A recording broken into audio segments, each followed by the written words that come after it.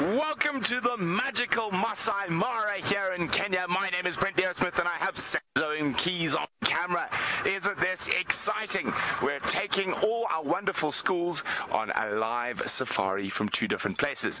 Now, I can't wait to hear all your questions, but I think this is especially for the little boys out there today. I got something so cool. I have to show it with you because I know you're all going to love it. Now, it is a traditional Masai sword.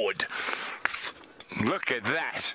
Isn't that cool? Now this is completely handmade and very, very sharp, but it's so I can chop off branches that get in my way, of course. But isn't that very, very, very cool? So a traditional Masai sword, and the sheath here is made out of cow skin, and it has been stained red with ochre. So ochre is a rock, and if you ground it up, it's quite chalky, and it was what's traditionally used to paint people's faces or the outside of their houses, and it's a very, very important color in Maasai culture, and you will see a lot of their stuff is red. And if we have a look, since I'm going to put it over here so it's a little bit easier for you. Now if we have a look carefully at the handle, now, the handle, you can see there's even still a bit of hair on there.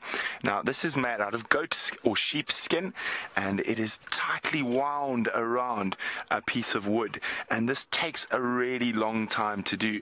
And this is not an easy thing to make. So it's not like a knife you buy in a shop that's normally made by a machine. This has been made by hand. And I got it from my good friend, who's a Maasai who works at Ngama, named John.